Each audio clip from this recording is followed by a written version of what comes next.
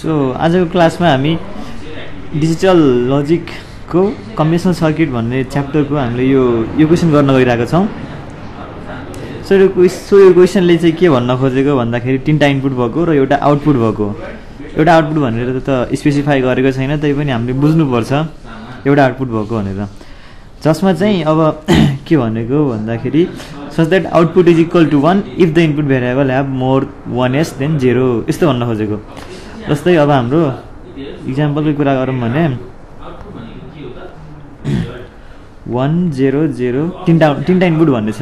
तीनटा इनपुटमा अब is equal to 1 if the input variable have more than 1s then 0।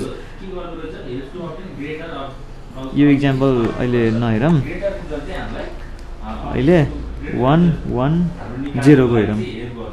यसले चाहिँ के भनेको भन्दा यदि 1 को भ्यालु 0 भन्दा बढी भयो भने यसको आउटपुट चाहिँ 1 हुन्छ भनेको, र यदि 1 को भन्दा 0 को भ्यालु बढी भयो, 0 बिट बढी भयो भने चाहिँ 0 हुन्छ। यो भन्न खोजेको।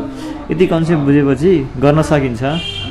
सुरुमा ट्रुथ टेबल बनाउने हो, अनि त्यसपछि त्यसको केएमएफबाट बुलियन फंक्सन निकाल्ने, त्यसपछि हाम्रो लजिक सर्किट बनाउँदा पुग्छ यसको। सो हाम्रो पहिले टेबल बनाऊँ न, ट्रुथ टेबल बनाऊँ न।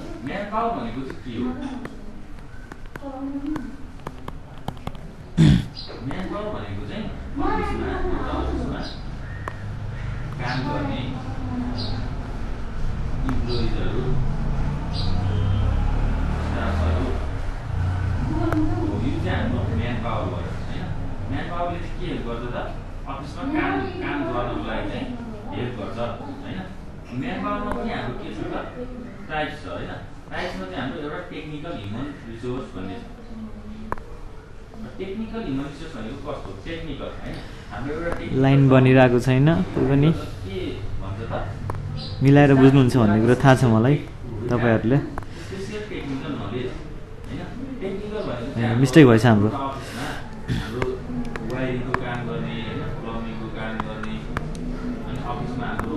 हाम्रो आउटपुट त एउटा मात्रै हो नि, हैन र?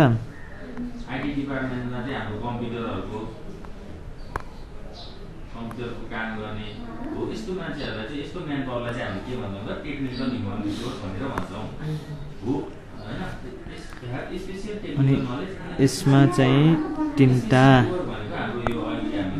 अन्त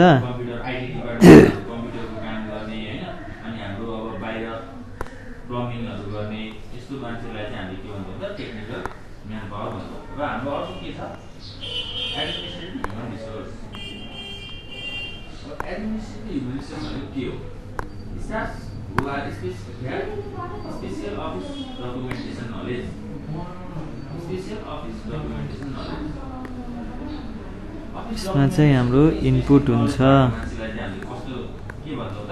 आउटपुट इनपुटमा ए बी सी राखौँ र यसलाई एफ राखौँ, हैन?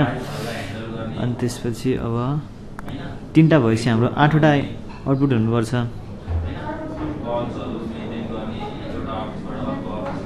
ठिक छ, हामी भरौँ है त। 0 0 0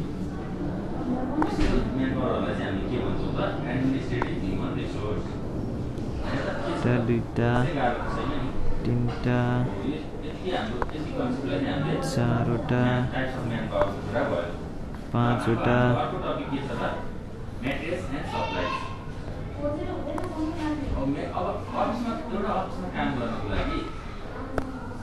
सबभन्दा आवश्यक हुने काम के हो? आवश्यक पर्ने के हो त? म्याट्रेस भनेको के हो त? सामान, इक्विपमेन्ट। अफिसमा हाम्रो सामानहरु भएन भने हामीले के 1 2 3 4 5 6 7 8 वटा भयो, पुग्छ हामीलाई। अनि हाम्रो रेकर्ड गर्नको लागि हाम्रो फाइलिङको इन्डेक्सहरु, ड्रयरहरु हुन्छ। अनि हाम्रो डकुमेन्टेसन रिपोर्टहरु तयार पार्नको लागि हाम्रो पेन, पेन्सिल, हैन? अनि हाम्रो पेपर, अनि हाम्रो कम्प्युटर हो। यस्तो कुराहरु हामी 4 5 6 7 8 ल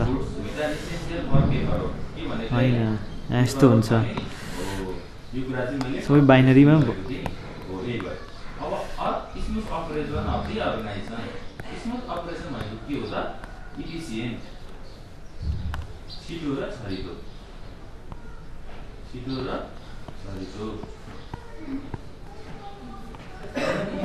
काम गर्ने हैन आरामले काम बुझ्नुभयो नि यहाँनिर अब हाम्रो मेन कुरा चाहिँ के हो भन्दाखेरि यहाँ output is equal to 1 if the input variable have more than once then 0 हो चाहिँ के 0 भन्दा 1 को भ्यालु 0 भन्दा 1 बिट 0 भन्दा यो 1 1 छ नि यो 0 भन्दा यो 1 धेरै भयो भने 1 हुन्छ र यदि यो 1 भन्दा यो 0 धेरै भयो भने 0 हुन्छ सो यहाँनिर के हुन्छ f को ठाउँमा अभियसली 0 हुन्छ हैन यहाँ पनि 0 हुन्छ बिकज यो 1 को भन्दा 0 को नम्बर धेरै छ यसमा नि 1 को भन्दा 0 को नम्बर धेरै भएपछि यहाँ 0 हुन्छ यसमा चाहिँ 1 को नम्बर 0 भन्दा धेरै छ त्यही भएर यहाँनिर 1 हुन जान्छ हैन यसमा चाहिँ 0 भन्दा 1 को नम्बर थोरै छ भनेपछि 0 को नम्बर थोरै छ धेरै छ हैन त्यही भएर यहाँ 0 हुन जान्छ अब यहाँनिर चाहिँ कोही के हुन्छ यहाँ 1 हुन्छ यहाँ 1 हुन्छ यहाँ 1 हुन्छ त्यसै गरी हाम्रो यसैमा के म्याप बनाइदिउँ न त नि यसै साइडमा के म्याप अफ एफ हैन अब एफ को के म्याप बनाउँदाखेरि ए बी सी हैन ल ए बी सी 0 0 0 1 1 1 1 0 0 1 0 0 1 1 0 0 1 0 हैन मिस्टेक भयो 0 0 0 1 0 1 1 1 ल सरी रा भने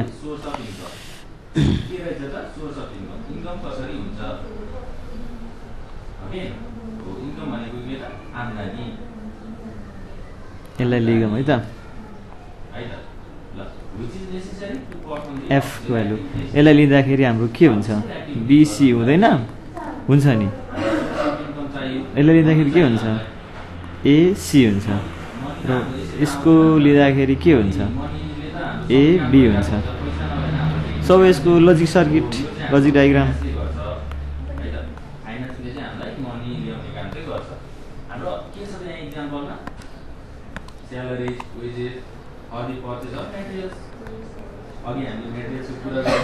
सर्किट अब हाम्रो यसमा चाहिँ के लिगम भनेर एबिसी भन्नु है त एबिसी बनाइराख्नु पर्दैन हाम्रो यसको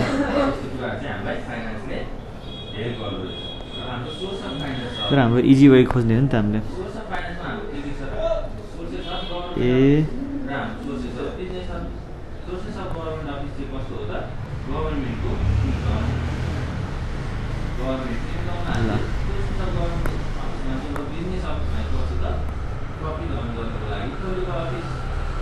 ल यो हामीले के लेख्यौँ यसलाई बी बनाऊँ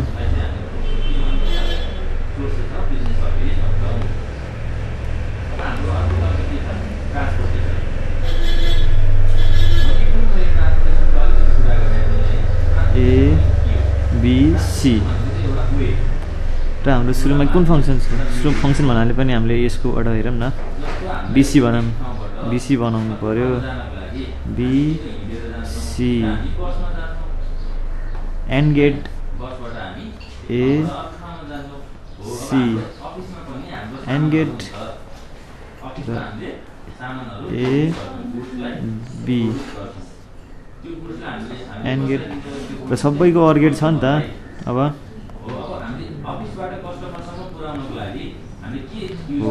यो